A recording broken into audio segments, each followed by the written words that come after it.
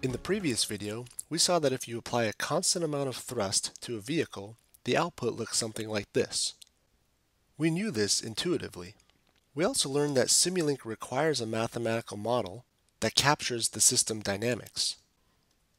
Fundamentally, the process of mathematically capturing a dynamic system is called system identification.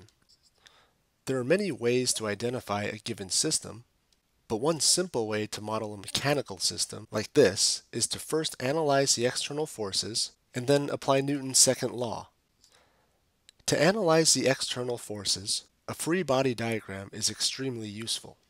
Since we're only concerned with the dynamics of the vehicle in the horizontal direction, we only need to consider forces in that direction.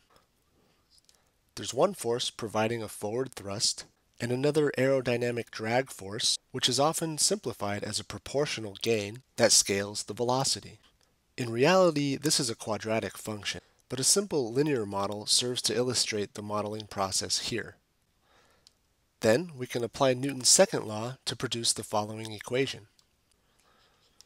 However, we need to think about this equation as an input-output relationship, where the input is u and the output is the velocity v. So our equation should be in terms of these variables. Making the appropriate substitutions, we arrive at the following ordinary differential equation. It's important to pause for a moment to understand what this equation represents. It's a mathematical representation of the dynamic system defined in the free body diagram. In other words, for any given input u of t, we should be able to solve the differential equation and arrive at the actual output velocity profile. Let's use one example to verify our intuition at the beginning of this video. If the input has the form u of t equals 1, in other words, just a constant value, then the particular solution to the differential equation has the following form. It's clear that when t is equal to 0, the velocity is also equal to 0. Additionally, as t approaches infinity, the velocity approaches the terminal velocity of 1 over b. In between, an exponential function is gradually subtracted, and the final velocity profile is shown to agree very well with our intuition. Now suppose the input is something else, like an exponential function, or a unit impulse function, a sinusoidal function, or any other arbitrary function of time.